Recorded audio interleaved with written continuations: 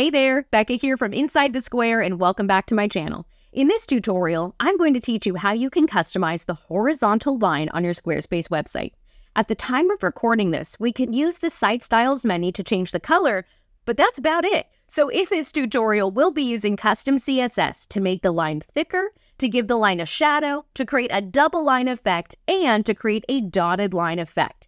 Now, as always, the codes I'm about to share are listed in the description below, but as I'm sure you can imagine, there are quite a few parts of this code that you'll want to change to make it uniquely yours. So I'll go ahead and share my screen to teach you exactly how to add this CSS to Squarespace and how to customize it. Let's get started.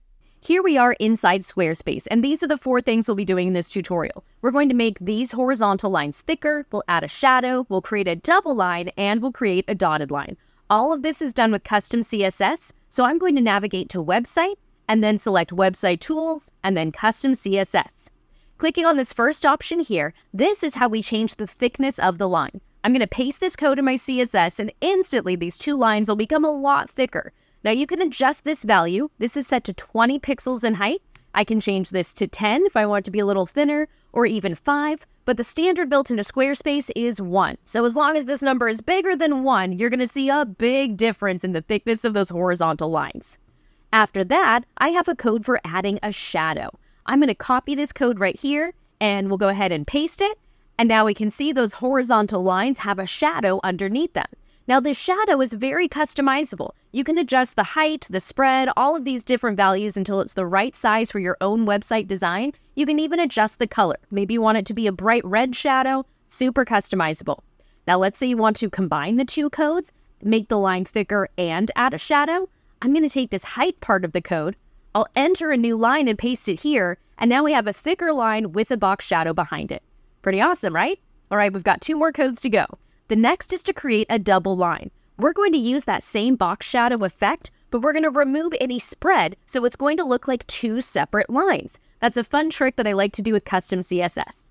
Now, last but not least, we have create a dotted line. I'm going to copy this code right here, paste it into my custom CSS, and now the lines are 5 pixels in width, they're dotted, and they're this gray color. Just like we did with the box shadow, we can change the color to something else, and just like we did with height, we can make it a lot thicker.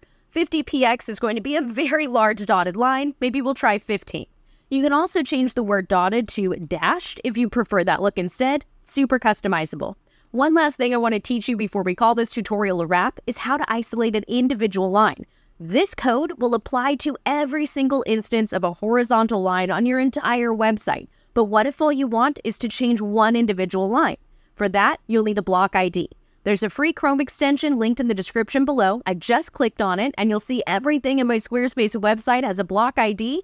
I'll click on the block ID for this first line. We'll turn that extension off, and at the very beginning of my code, I'm going to paste that block ID. And now the only horizontal line that's going to get this customization is this very first one, as noted by its block ID at the beginning of my code. I'll go ahead and remove that and show you doing this for the second line here. We'll click on that Chrome extension again. We'll grab the block ID and turn it off, and if I paste this at the very beginning of my code, only that second line will have that change. After you've customized everything you want to, select Save when you're done, and you'll be good to go. Underneath this video, you'll find all the codes that I just shared with you and a link to that free Chrome extension that I used to grab the individual block ID. Again, not affiliated, just a fan, but you'll find all that in the description below. Thank you so much for watching this video. I truly hope you enjoyed it. And if this is your very first time using custom CSS for Squarespace, I have so much more that I can't wait to teach you. Head on over to insidethesquare.co/learn to check out my free class on CSS basics specifically for Squarespace. That's insidethesquare.co/learn. Thanks again for watching, and most importantly, have fun with your Squarespace website. Bye for now.